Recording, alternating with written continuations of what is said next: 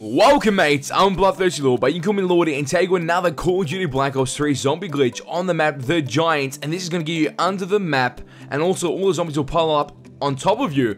This can be performed in solo, and also in team games in zombies, so let's get into the glitch. So all you want to do for this glitch is get a zombie chasing you down. You want to bring him to the exact same area I'm going to bring the zombie in, pretty much luring the zombie so you can get into a position so the zombie can hit you in. Now I've got the zombie chasing me. I want to go run past him. I'm going to go down to this staircase, and I'm going in the corner and prone.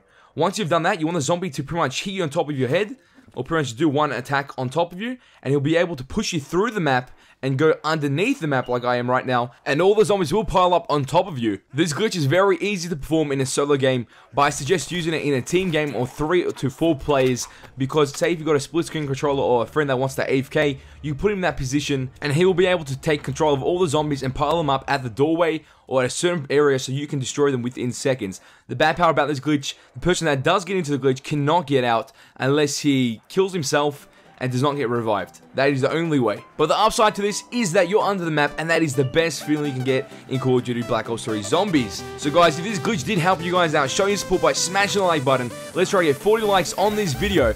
Don't forget to share this glitch with your friends so they know the best Call of Duty Black Ops 3 zombie glitches ever. And that's all for this video. Oh, time to go, but don't you worry. We're back very soon. Hang on to your hats, boys, because you ain't seen nothing yet.